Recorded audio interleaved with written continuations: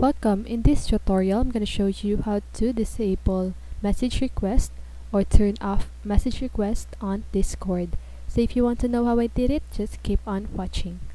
So first of all, you want to open your Discord app. And you can see this user settings on the lower part of your screen. So you just want to click on that. After that, you want to click privacy and safety. And then here you can see this allow direct messages from server members. So here you just want to toggle this, as you can see the switch is now green, so you just want to click that.